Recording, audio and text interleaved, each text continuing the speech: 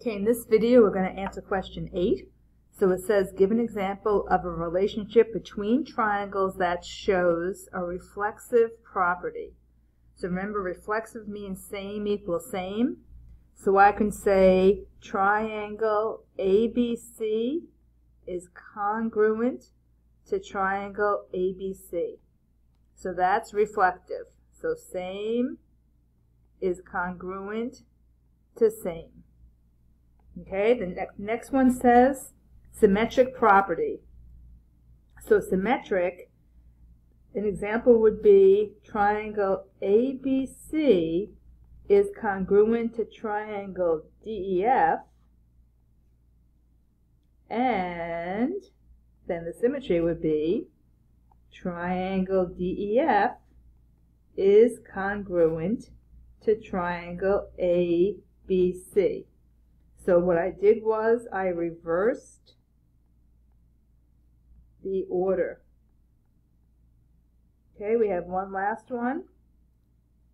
The transitive property, in that situation, I need 3. So whenever I think transitive property, I want to say I need 3.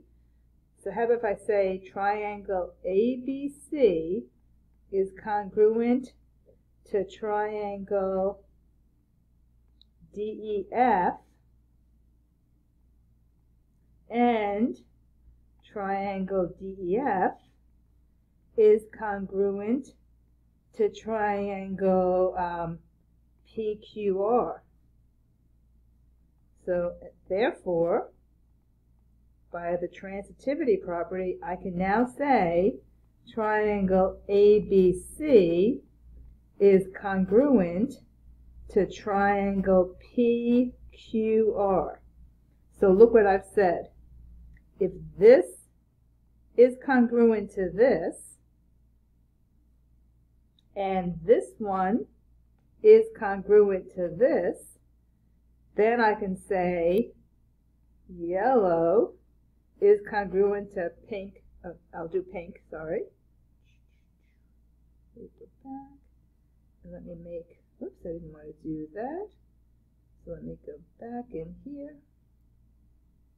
And let me erase that and make that pink. Okay?